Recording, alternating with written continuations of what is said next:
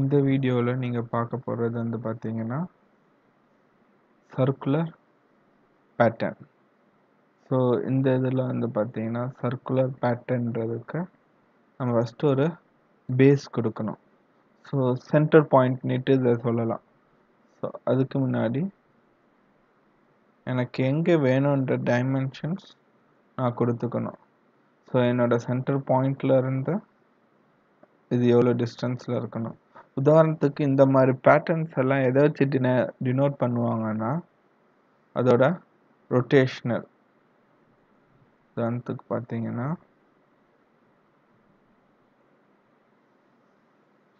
இப்படி தான் மென்ஷன் பண்ணுவாங்க.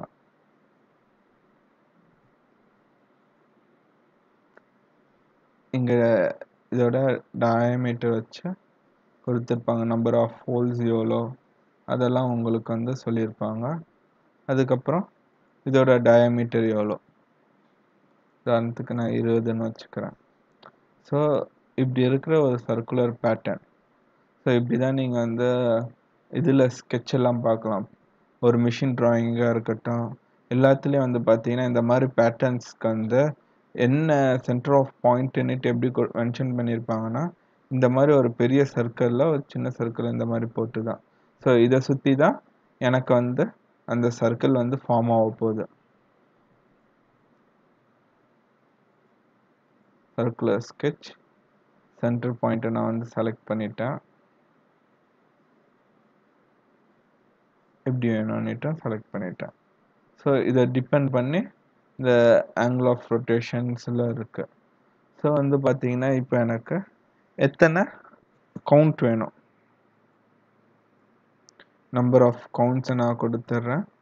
எனக்கு வந்து கவுண்டோட ஆங்கிள்லேருந்து எவ்வளோ இது வேணும், எவ்வளோ கேப்பில் இருக்குது, எவ்வளோ ரேடியஸ் ஈக்குவல் ஸ்பேஸிங்கில் இருக்குன்னுட்டு இதை நான் வந்து கொடுத்துருக்கேன்.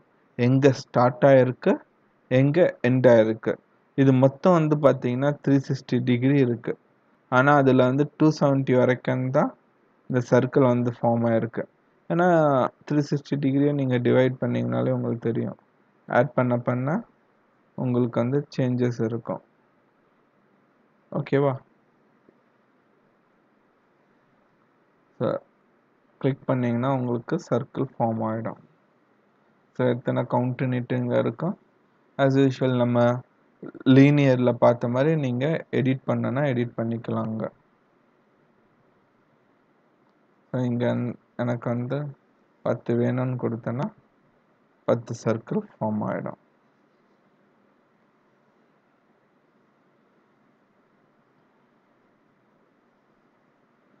திருப்பி அந்த சர்க்கிளை நான் செலக்ட் பண்ணிக்கிட்டேன். ஸோ இதை செலக்ட் பண்ணோன்னே இந்த பாயிண்ட் ரேஷியோஸ் வந்து எனக்கு வந்து ஃபார்ம் ஆயிடுச்சு. ஸோ ஈக்குவல் ஸ்பேஸிங்கில் எனக்கு வேணுமா இல்லைனா இண்டிவிஜுவல் ஸ்பேஸிங். உதாரணத்துக்கு இங்கே வந்து என்னோடய ஸ்பேஸிங்கை நான் வந்து 13 மாற்றினேன்னா 30 எவ்வளோ டிகிரி கொடுக்குறோன்னா அதுக்கேற்ற மாதிரி இது ஃபார்ம் ஆகும். ஸோ உதாரணத்துக்கு வந்து நான் இதை கொடுத்துட்டு நான் கவுண்ட் கொடுக்க ஆரம்பித்தேன்னா நான் எத்தனை கவுண்ட் கொடுத்தாலும் அதுக்கேற்ற மாதிரி எனக்கு ஆங்கிள் மாறும். 360 டிகிரி வரைக்கும் தான் என்னால் இதை கண்ட்ரோல் பண்ண முடியும் ஆங்கிளை. அதை தாண்டி போச்சுன்னா உதாரணத்துக்கு நான் வந்து 50 டிகிரின்னு கொடுத்தேன்னா 50 டிகிரி வந்து எனக்கு வந்து ஃபார்ம் ஆகுது. ஏன்னா இதில் வந்து 15 கவுண்ட் நான் கொடுத்துருக்கேன். 15 கவுண்ட்னா ஒரு சர்க்கிளுக்கு இன்னொரு சர்க்கிளும் maximum plus R minus 24 degree தான் கொடுக்க முடியும். அதுக்கு மேலே கொடுக்க முடியாதுன்னுட்டு இது வரும். அதாவது ஓவர் ஃபாய்டாக இது வந்து ஃபார்ம் ஆகாது. ஸோ இதை வச்சு நீங்கள் வந்து உங்களோட கன்ஸ்ட்ரெயின்ஸ் வந்து யூஸ் பண்ணிக்கலாம். இது வரைக்கும் தான் ஃபார்ம் ஆகிருக்கு.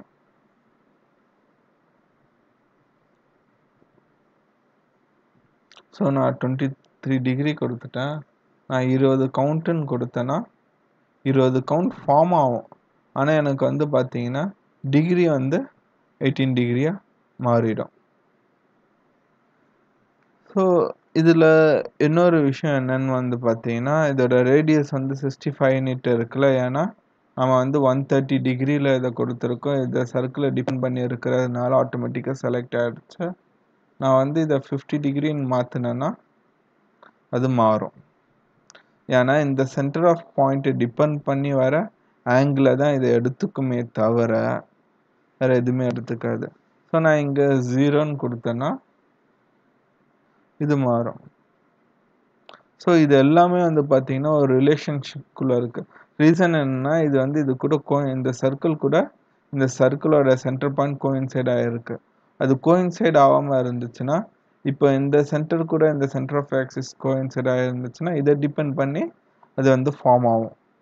ஸோ நிறைய பேர் வந்து பேட்டர்ன்ஸில் வந்து ப்ராப்ளம் ஃபேஸ் பண்ணுறது இதுதான். அவங்க எந்த பாயிண்ட்டை வந்து ஃபிக்ஸ் பண்ணி வச்சுருக்காங்கன்னுட்டு அவங்களுக்கே தெரியாது.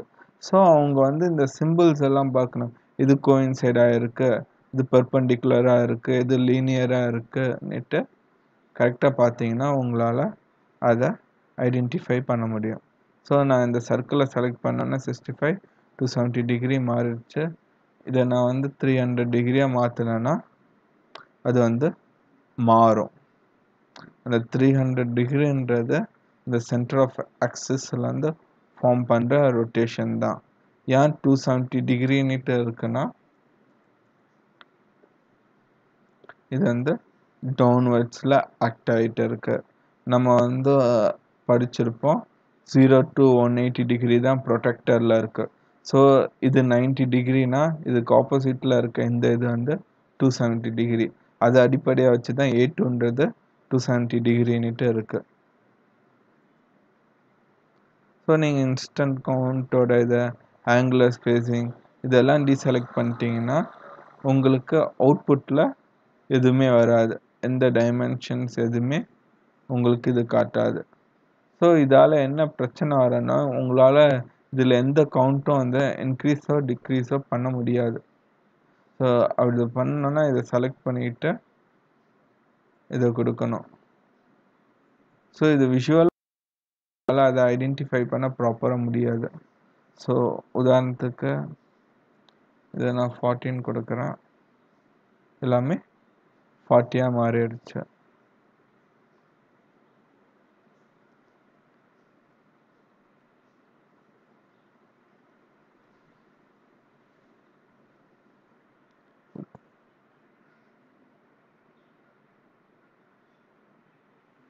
இப்போ எல்லாத்தையும் நான் செலக்ட் பண்ணுறேன். ஸோ எல்லாத்துக்குமே எனக்கு வந்து ரிலேஷன்ஷிப் கொடுத்தாச்சு. ஸோ இப்போ எனக்கு இதை ஃபுல்லாக கன்ஸ்ட்ரைன் பண்ணி ஆகணும். என்ன பண்ணணும்னு கேட்டிங்கன்னா இதை செலக்ட் பண்ணிவிட்டு ஹாரிசான்டல். அதே மாதிரி இதோட டைமென்ஷன்ஸ் இது வந்து வெர்டிக்கல்னா வெர்டிக்கல். ஸோ இதோட ஆங்கிள் இதோட பர்டிகுலர் ஆங்கிள் இது எல்லாமே நீங்கள் ஒன்று ஒன்றா கன்ஸ்ட்ரைன் பண்ணும்போது இது ஆட்டோமேட்டிக்காக உங்களுக்கு வந்து பார்த்தீங்கன்னா ஃபுல்லி கன்ஸ்ட்ரைன் ஆப்ஜெக்டாக மாறிடும். தேங்க்யூ.